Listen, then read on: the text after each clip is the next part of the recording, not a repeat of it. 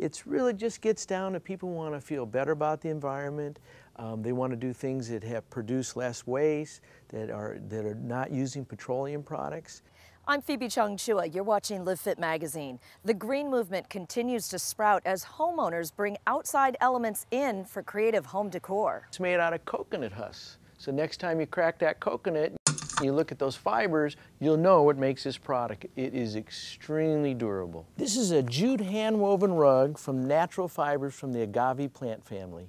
This is another beautiful flat weave, but woven with sisal, which is a little more refined from the agave plant family. This is abaca, and this comes from the banana plant. So if you see those fibers, when a banana tree is cut down, they spin that into making abaca and then creating hand-woven rugs. Why go natural? People want to live with natural products, natural cotton, natural wool, and these products here, the jutes, the seagrass, the coir, they're cool in the summer, they're warm in the winter. How's the price? You get a lot more rug, a lot more style for less money.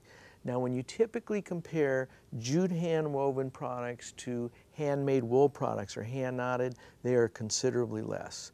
So not only are they a natural product, but they are a fantastic value. What about color? You can either get it with color or all à la naturelle.